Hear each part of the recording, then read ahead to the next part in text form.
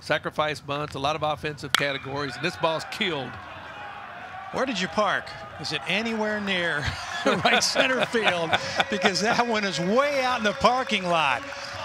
First inning big blue bomb for Zach Rex, and the Wildcats lead it 1-0. Working to get it back up in that neighborhood. Good stop by Squires, and they're going to make a play at second. Got him. Got him. Well done by Squires. Just had 2 base hits on the night. Make it 3 and make it a 2-0 game. Well, that's just such good discipline right there. Actually, McLennan's in Waco.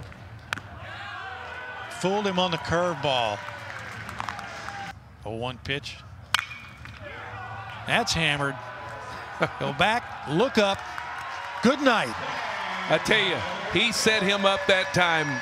He took the fastball that was away, looked for changeup, got it. Changeup is up in the zone and delivered it. That'll do it. Josh Smith out of the dugout to get the last out for the Wildcats, and Kentucky wins it by a final score of 8-0.